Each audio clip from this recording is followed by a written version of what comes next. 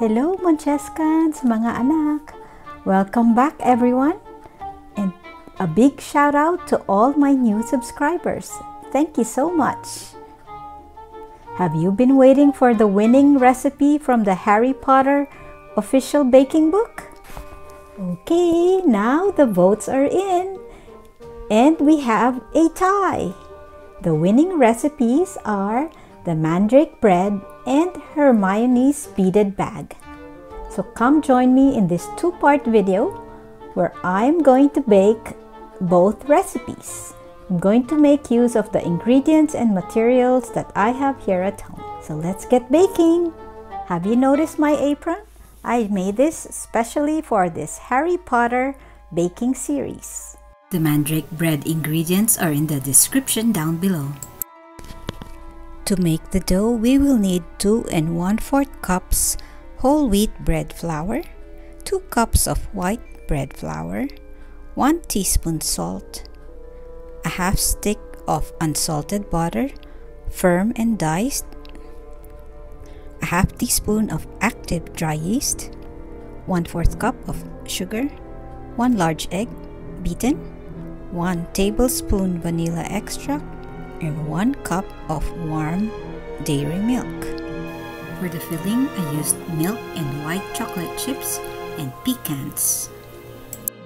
For the chocolate garnish, some more chips, and I'm using baby bok choy for the hair. I want to use my stand mixer for kneading the dough, so I'm using the big bowl to put in the 2 kinds of flour. There you go. Give it a little stir. Then we add the salt. Stir some more. And then the butter that has been cubed goes in the bowl. And using our fingertips, we squish it into the flour. So I think kids will have fun doing this. So just keep doing it and mixing the butter with the flour. And then we add the yeast, the sugar, plus the egg that we had beaten. Pour that into the bowl. Go ahead.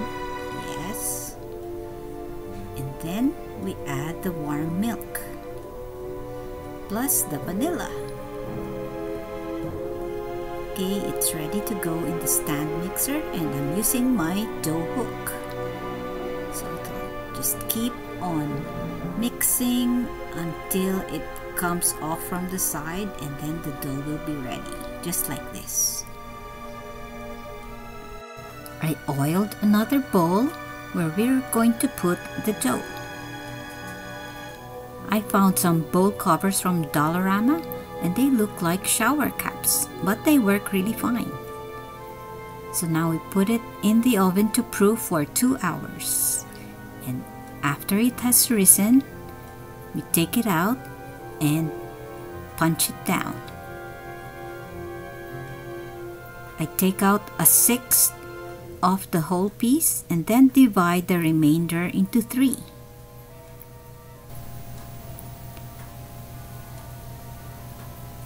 Each of these pieces will be rolled out so that we can put in the filling. Here are the white and milk chocolate chips with the pecans.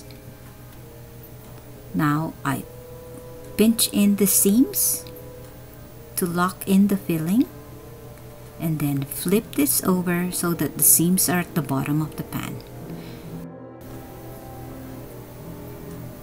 Oops, some came out. Pinch that in. Now we have 3 that we can braid together. So we scrunch up the top, just try to make it stick, and then braid each piece. There we go.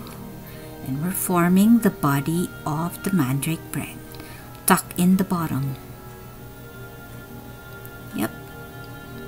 Just a little pinching and shaping it up to look like the picture.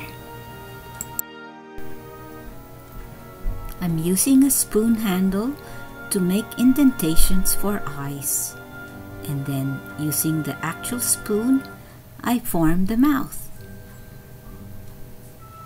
Now the small pieces that we took out earlier are going to be the roots that are the feet and the hands. I just roll them up and cut out with my bench knife, just forming it to look like roots. What do you think? Now I tuck in the hands and the feet, and getting this ready by covering with cling wrap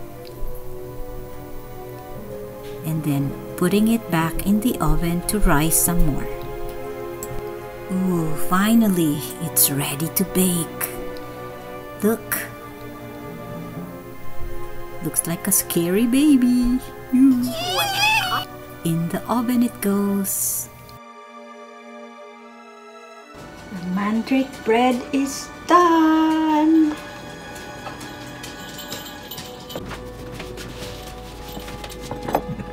Okay, putting the final touches on our mandrake bread, and then you will see the final result. So we have to make do with what we have at home.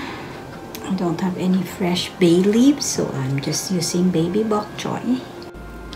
So here's my version of the mandrake bread. What do you think? I think this mandrake bread looks kind of scary. Please let me know by commenting down below. Does it look like the photo? If you enjoyed this video and would like to see more, hit that subscribe button so you will be updated on all the latest videos that are coming. Please watch out for the next one where I make Hermione's beaded bag cake. Thank you all for joining me in the making of the mandrake bread. I hope you enjoyed this baking adventure. I hope this doesn't screech when I cut into it tomorrow. Thank you for watching.